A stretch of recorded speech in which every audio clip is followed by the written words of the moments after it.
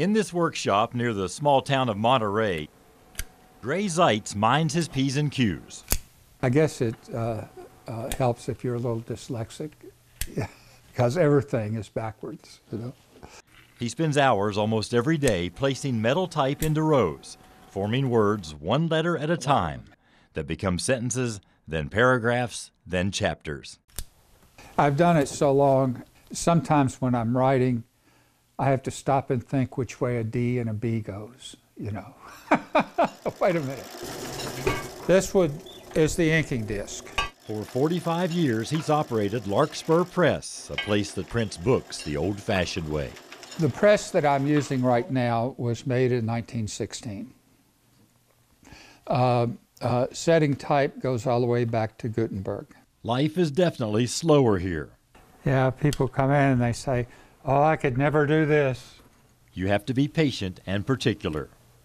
You can't feel pressure that you are forced to work fast. That only makes you have mistakes. Larkspur puts out just 2 or 3 books a year, mostly poetry and short fiction by Kentucky authors. The books are printed on handmade paper that almost feels like fabric. Well, they have the work of the hand with it. That really just says it there. You know, you can tell that it was handmade. Zeitz says he doesn't know of another press in the country that does what he does, which is turn out handmade editions of 300 to 600 copies that are affordable. Most cost from $20 to $40.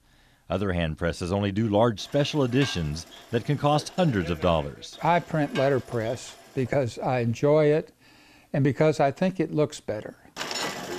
The press is the only motorized thing in here, and when Zeitz is feeding pages by hand, it's the only part of the process that has a steady pace. It's a dance. It's just a dance. Right now, Zeitz says he's about 2 years behind in his work. He may never catch up, and that's just fine with him. I enjoy it. I enjoy every part of it. There's a lot to be said about having a job that you truly enjoy. In Owen County, Marvin Bartlett with the spirit of the bluegrass.